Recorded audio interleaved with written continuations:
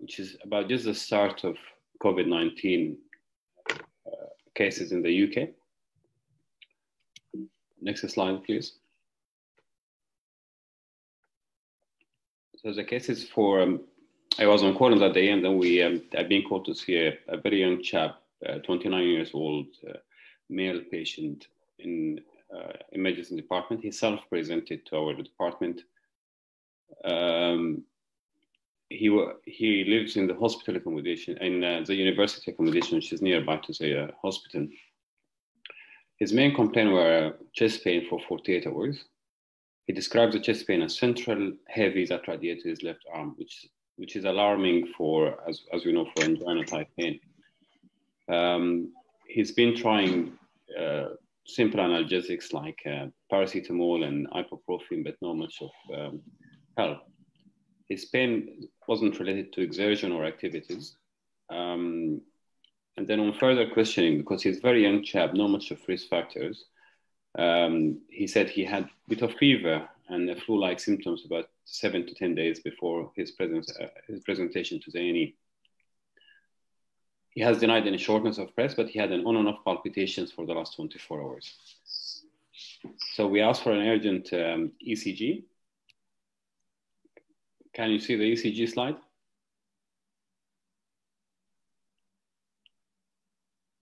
Can you see it, Firas, now? Yes, we can see it. So you can see clearly there's some ST elevation inferiorly in lead 2-3 AVF. Also there's some ST elevation V5 and V6. Next slide. Again, this is just a 12 lead. In general, you can appreciate the ST elevation, mostly inferiorly, but also V5, V6. Our initial thinking was could be an circumflex disease. But also from the clinical presentation, we thought it could be still myocarditis, given he's young, not much of risk factors, and the fever and the flu-like symptoms 10 days before.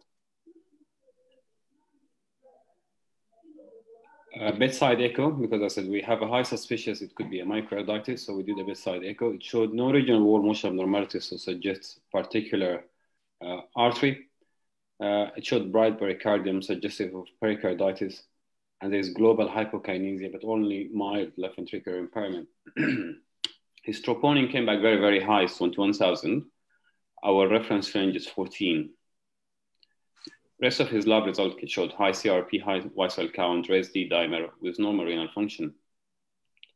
So we did have a discussion between the team how to approach that. We think it is myocarditis, but it's an acute setting. He's only 29 years old. You don't want to be messing about with a 29 years old. So the decision made is to take him to the cath lab and to do his coronary angiogram. I just have one video here. I don't know if you can see the video running.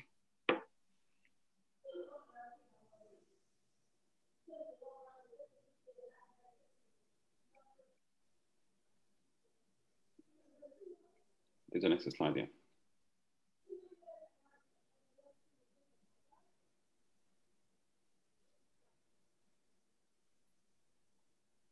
Is the video playing? It's not playing on my screen. It's playing. Yeah. Yeah. Okay. So this is just one view. It's just the right coronary artery. I couldn't get into the left, but you can see, we can appreciate this normal coronaries. This is just the right. It's just an example. So he had normal coronaries, as we expected. So the patient moved to CCU. We noticed he had short runs of non-sustained ventricular tachycardia, but they are increasing in frequency. We have treated him for myocarditis as per our local protocol and per guidelines. So he's commenced on colchicine and non-steroidals. We also started him on bisoprolol, given that the increased frequency of his non-sustained VT and ventricular ectopics. I said that was just early March, so we didn't have much of cases of COVID-19. Most of the cases were concentrated in London, but we didn't have any case at that stage in Norwich. But we sent the virus PCR. Unfortunately, it took 2 to 3 days for this result to come back. Middle of the night on that night, the patient went into pulseless VT, been shocked once, and we managed to get him out into sinus rhythm afterwards. We commenced him on amiodarone. And then we have repeated his echo after this episode of ventricular tachycardia, which showed his LV function is worsening with about moderate to severe LV impairment. Luckily, we managed to get him a cardiac MRI next day.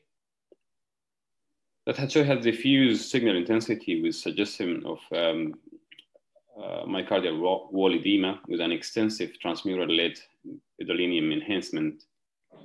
So the CMR is very, very suggestive of myocarditis.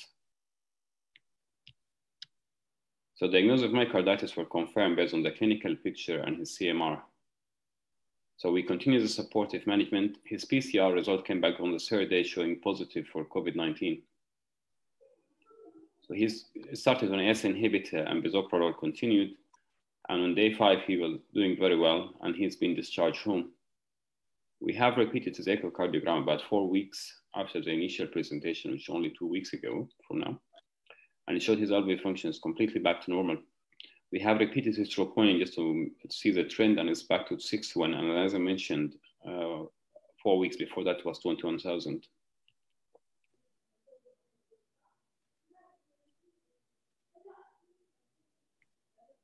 Next slide.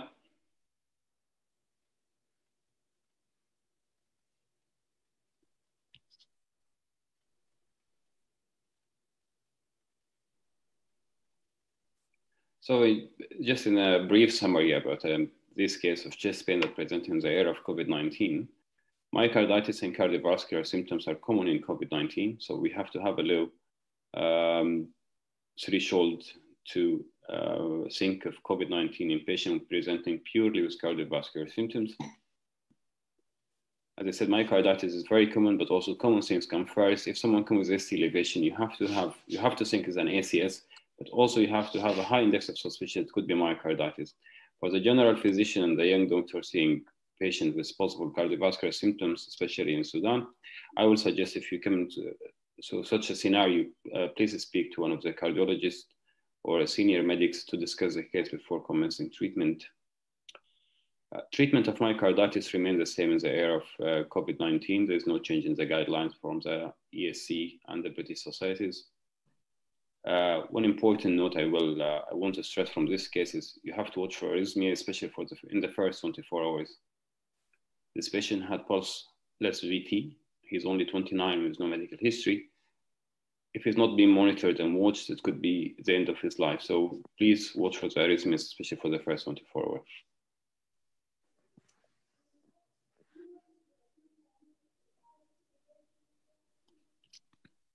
Thank you. Thank you, Dr. Firas. That was a fantastic